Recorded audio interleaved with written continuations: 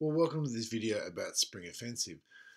Now, Spring Offensive is a little bit different to some of the other poems that we've studied, simply because of its size. It runs for several paragraphs, but it is similar to Anthem in some ways, in that it's a poem about a universal experience of soldiers in World War One. That idea of going over the top.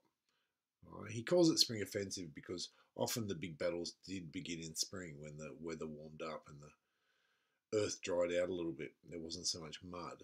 But this idea that you were ordered to jump up out of your trench or over a hill and then just charge at the enemy. He tries to capture that in a really universal way. So it doesn't matter which side the soldier's on. The experience that he describes is pretty universal. All right, so let's get started.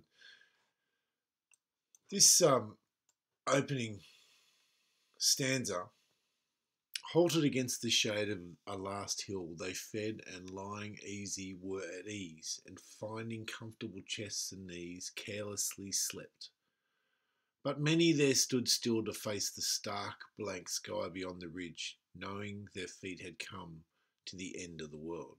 All right, so he's describing a battalion or a group of soldiers who've been ordered up to the front.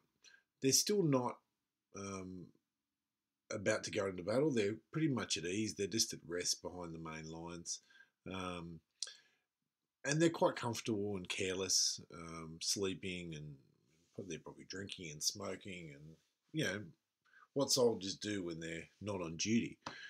But he talks about this trepidation. Some of them were aware of it, and this idea of coming to the end of the world, this metaphor that the front, or where the trenches or the battle was being held, was literally like another world. And he follows this idea through, this otherworldly notion of humans entering something that is not of our nature and not of our natural world. So it's quite a powerful image that he works with there. All right, so everything's pretty much at peace. He continues on. Marvelling they stood and watched the long grass swirled by the May breeze, murmurous with wasp and midge. For though the summer oozed in their veins, like the injected drug for their bones' pains, sharp on their souls hung the imminent line of grass. Fearfully flashed the sky's mysterious glass. All right, so this talks about how the soldiers are watching in the direction of the battle. And although it is a beautiful spring day in May, and it's a French summer, and so the warmth of the sun is oozing into their skin, and they're feeling warm and comfortable. And he says it's like an injected drug. It's the power of nature to enter their bodies and make them feel good. But sharp on their souls hung the imminent line of grass. So this line that you cross from grass into dirt and mud, and this otherworldly type of idea where everything's burnt or destroyed or been poisoned. And this sky's mysterious flash of glass. Now this, I suppose, is the white flashes that are going on at the front. Those flashes of explosives, perhaps, that are filling the sky. There's no noise here. He doesn't talk about the sound of it. He certainly talks about the flashing of the light in the sky. All right, so he still continues on with this idea of, they're not quite at the front yet. They're just at ease, but there's a sense of impending doom. Hour after hour, they ponder the warm field and the far valley beyond, where the buttercups had blessed with gold their slow boots coming up. Well, even the little brambles would not yield, but clutched and clung to them like sorrowing hands. They breathed like trees unstirred. So again, you've got this idea of nature, right? So as they have been walking up to the front, the little buttercups and flowers that they've been stepping through, because they have just been brushing their boots as they've gone past. And there's a personification of nature here where the buttercups have actually been blessing them.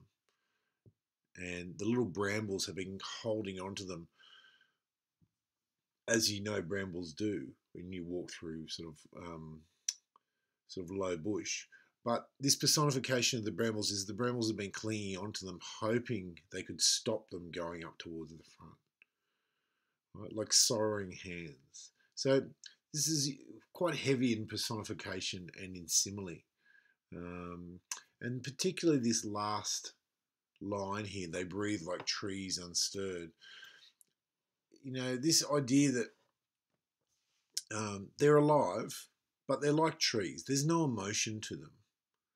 You know, they are ignoring their natural emotional urges, which probably tell them that they should run away as fast as they can.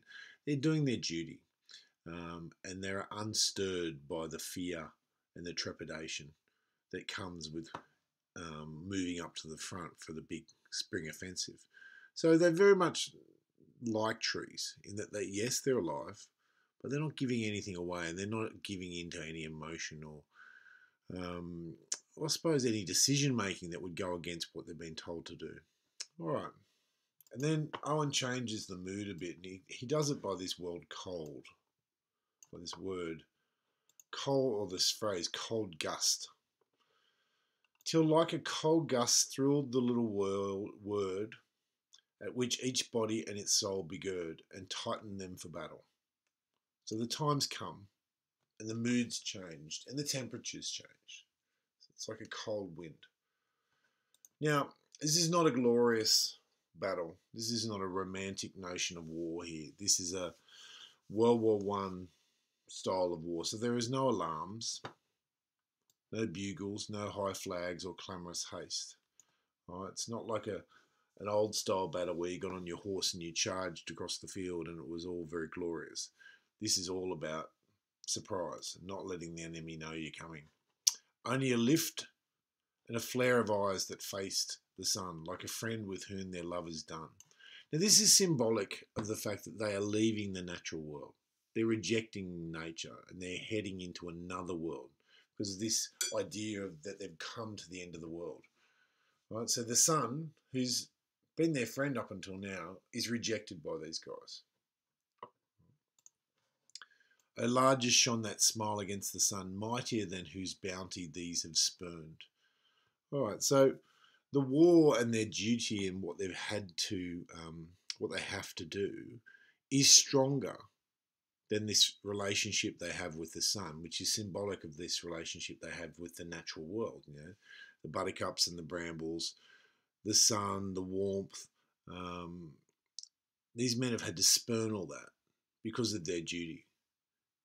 And they've gone up into this other world to do their duty, spurning the previous world that they've been able to live in. All right. And then suddenly we have some action, right? Not that they haven't been doing anything, but they haven't been doing very much. They've been lying around and thinking about things, but now they're in it. So soon they top the hill and race together over an open stretch of herb and heather, exposed. So suddenly, World War I was always about digging a hole and getting protection underground. The idea that once you're out in the open, that you're exposed to this enormous storm of lead and steel that just fills the air and kills so many. So these guys have topped the hill and they're exposed. In other words, they're all in danger. And instantly the whole sky burned with fury against them. So skies don't burn. So this is again this idea of a unnatural world where the sky is actually full of fire. It's alive with fire. And soft, sudden cups opened in thousands for their blood. Now this is a description of shrapnel fire from shells that all the bits of shrapnel would hit the ground and create like little divots everywhere. But he uses this idea to suggest that their blood is going to fill up these little holes. And just like Jesus sacrificed himself and gave us his body and blood, these guys are going to sacrifice themselves as well. And their blood will pour into these little cups in the ground and be symbolic of their sacrifice. And the green slopes chasmed and steepened sheer to infinite space. Again, this other world. Suddenly they've fallen off the end of the world and they're into an infinite space, somewhere beyond the reaches of our world. Now, this stanza here is quite powerful because it talks about the way these guys die. Of them who running on that last high place leapt to swift unseen bullets. All right, so someone was shot with bullets or went up on the hot blast and fury of hell's upsurge. All right, hell's upsurge. So in other words, they were hit by shell fire and just blown up. Or plunged and fell away past this world's verge. Some say God caught them even before they fell. So again, this idea of falling off the end of the world. But he uses the very real battlefield problem of guys being buried. Right? So literally the earth underneath them would be ruptured through high explosive shells, and then enormous tons and tons and tons of dirt would fly up into the air and then fall on people, and they would be buried. And some of them would be buried alive. So these guys could either be buried alive, or they could be blown up, or they could be shot. Right? Either way, it's another world. It's like falling off the end of the world. It's not a natural place for humans to be. Right? And that's what Owen is trying to work with. I was trying to suggest with his comparison. All right, last stanza. We're getting there. But what say such as from existence brink, ventured but drove too swift to sink? So in other words, not everybody dies. Some guys get through and they end up fighting the enemy. So they get through this hellfire of steel and explosion, only to get to the opposite trench where they have to fight for their survival. The few who rushed in the body to enter hell, and there, out-fiending all its fiends and flames with superhuman inhumanities. These guys who survived the initial run have to jump into enemy trenches and fight like hell. Fight in a way that is evil, devilish, demonic even. Right? They are out-fiending all the fiends. So they've gone to hell and they're out-fiending all the demons that are there. With superhuman inhumanities. In other words, they've had to do incredible things to survive. And they've probably killed a lot of people just to survive. And that creates a bit of a dichotomy, because a lot of people would regard this as glorious, that you've attacked, you survived, and you've defeated the enemy in battle. And that's a glorious thing. But it's also an immemorial shame, because it's not something you want to remember. You don't want to remember killing lots of people. It's very much a paradox, isn't it? Long famous glories and immemorial shames.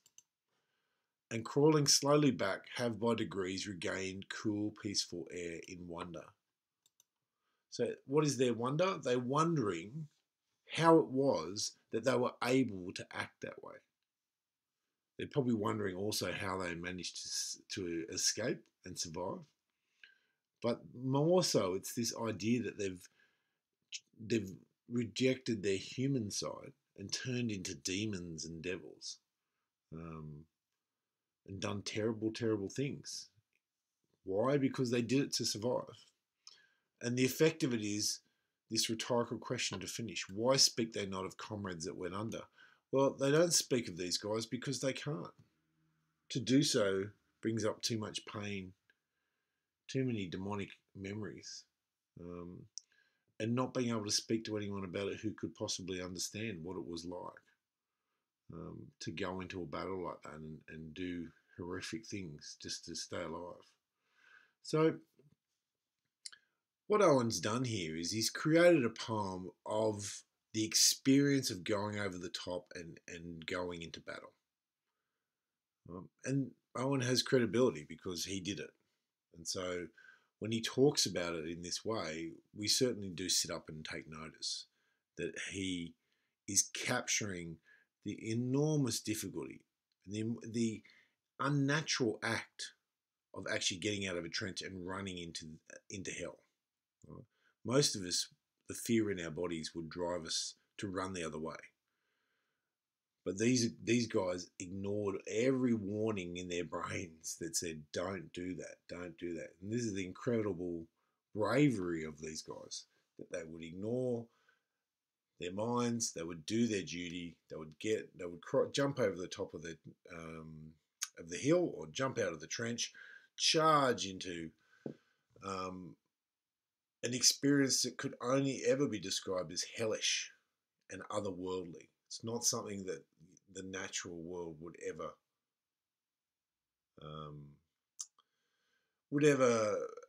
prepare you for. And Owen sort of leaves it like that. He just sort of says, well, this is the horror of it. And even if you survive it, the damage runs very deep. Right? So another really powerful poem by Owen about the soldier experience.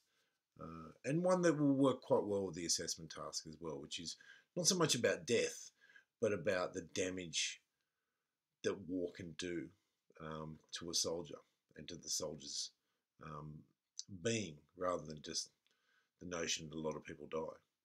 All right, I hope that was helpful. Thank you.